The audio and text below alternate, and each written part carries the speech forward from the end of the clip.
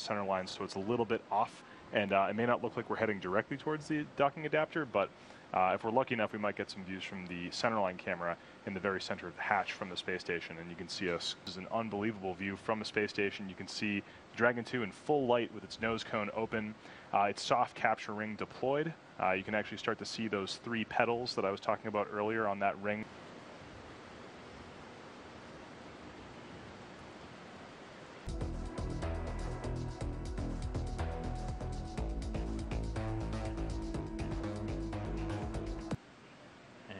Getting good reports from Anne McClain there on board the International Space Station. Dragon is approaching, everything on the center, and still looking good. So the crew is using that centerline camera on the Dragon spacecraft just to do all of their final monitoring of the vehicle. To make contact, latching pawls will engage and hold the pedals against the opposite ones on the IDA, and contact pins will depress, and we should hear the call out for soft capture achieved. Hands off point. Copy. All right, so we're at that crew hands-off point. That means we're about 2 meters away. Crew no longer sending commands.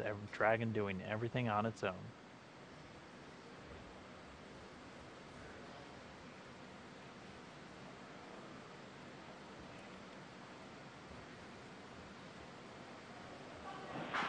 Soft capture confirmed. North of New Zealand, so ring reflection in progress. Well, we're not quite there yet. Not quite there yet. So we've achieved soft capture, which is what the call out you heard. So the next step is going to be hard capture.